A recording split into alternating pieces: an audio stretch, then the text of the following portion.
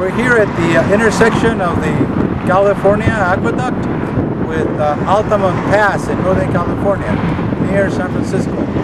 We're about 50 miles east of San Francisco. The water's coming from here, from the reservoir, going south. And the mileage here is 8.17.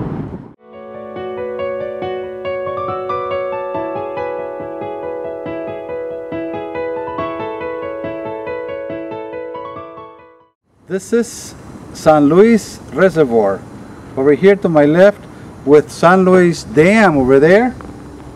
As you can see, the gray area. Note that the reservoir is almost empty.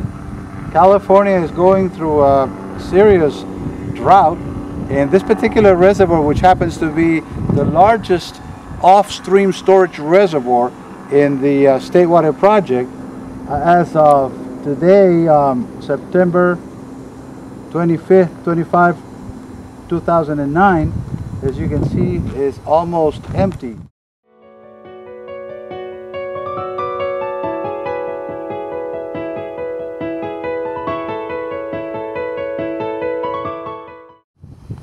I'm standing here at the intersection of the California Aqueduct, to my right in here and left, with the California 33. And as you can see, this aqueduct is also referred to as the San Luis Canal. That's the name that the U.S. Bureau of Reclamation that built this part of the canal, that's the way they would like to call it.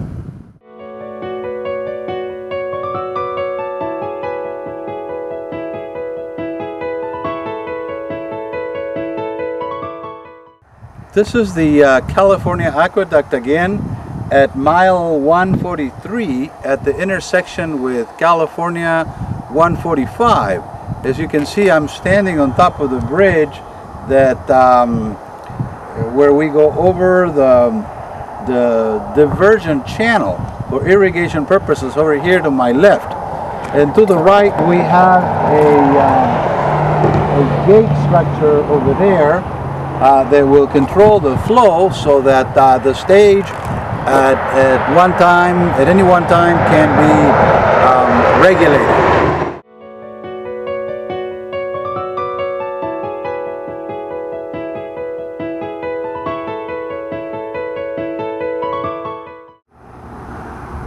This is the California Aqueduct at mile 174 at the intersection of the aqueduct with US Highway 41. Note the creek bypass right behind me, as well as the sign depicting the California Aqueduct.